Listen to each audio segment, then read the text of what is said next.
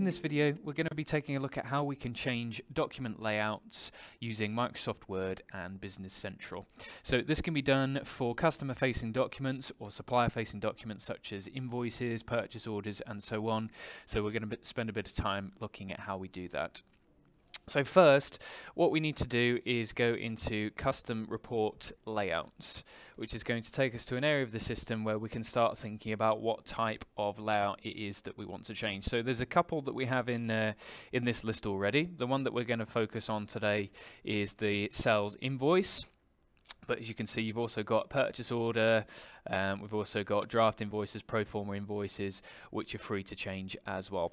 So just looking at a couple of the options we have for invoices. So the default, I believe, is this sales invoice blue simple. So if we wanted to preview what that looks like, we can go into process, run report, and we can choose a previous invoice to run this report with. So just having a look here, let's just pick one of our random orders from the system and preview that. So this is going to give us an impression of what that report looks like as standard. So a little bit of time to spit that out, but we can see we've got our company name at the top right, all of the relevant information, and a nice layout with a blue table there. To show you another example, let's do this red sales invoice. So let's do the same thing. So run report, preview, just so that we can see the way that it differs. And the point of this is so that we can start having a look at sort of different starting points for invoice layouts, just so that we're not having to start from scratch. But we are going to use this sales invoice blue simple in this particular example. Now, what we can't do is change a built-in report within the system. What we first need to do is copy that report and name it something different. So let's do example invoice. We'll just rename that example invoice, and what we can then do is export this layout using export layout, and it will dump it into Word for us. So if we open this in Word, we'll see that we've got something that looks slightly different to what we saw when we previewed it in Business Central, because what we're now seeing is the field names in the background that the document is pulling through before it's being generated, because of course Business Central needs to know from that document what data it's calling through. So we're just going to enable editing here. I'm going to save this to my desktop. So let's just do save as example report or example invoice. So we'll save that there, just so that it's saved with a name that I recognize instead of just download or sales invoice or whatever it happens to be when it's spat out of the system.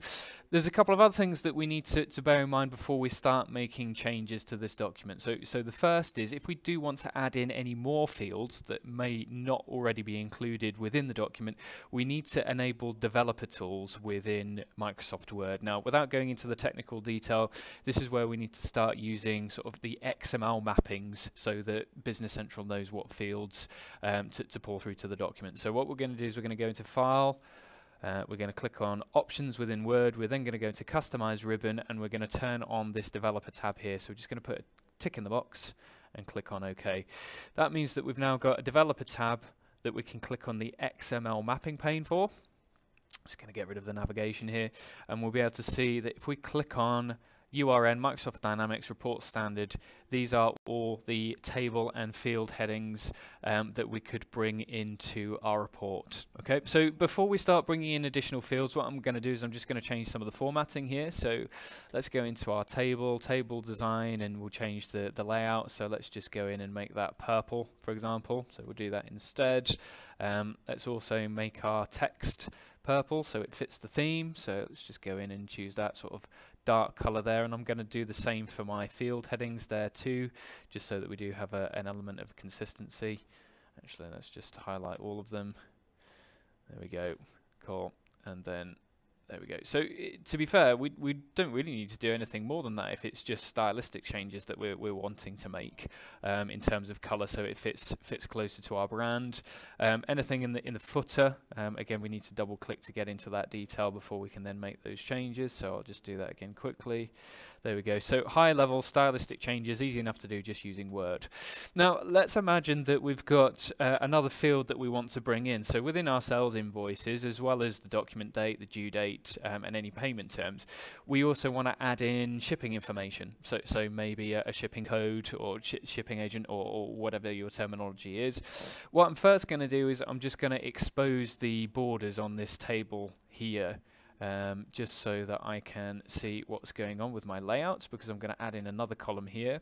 So let's just insert to the right, and then what we need to do is find the shipping information from our available fields in our XML mapping. So let's go into shipping method description, or shipping agent code. Again, it depends what field you want to pull through, but let's first pull through the heading. So you'll see that the heading or the field names are always appended with this underscore label at the end, which means it's a heading, not actual data. So let's go into insert as plain text, and I'm just going to copy the formatting of this other heading that we've got there. So format there, and then to actually bring in the data, what we need to then do is actually pull in the shipping method description here into the report too. So let's once again insert content control plain text to bring that description in. So we've now got the field name and then the field description as per however we've entered that data in Business Central. So I'm now going to get rid of the borders just because I don't need those anymore. So let's just go borders, no borders,